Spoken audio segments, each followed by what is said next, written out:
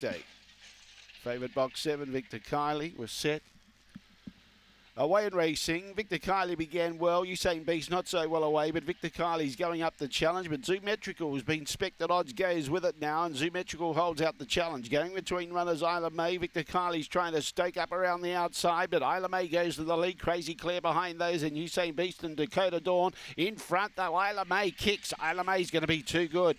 Second, Victor Kiley. Third, Zoometrical. Fourth was Dakota Dawn. Then Usain Beast, and getting awfully tired, Crazy Claire has finished in last placing. The time somewhere around 22:40, 22:44 to be precise.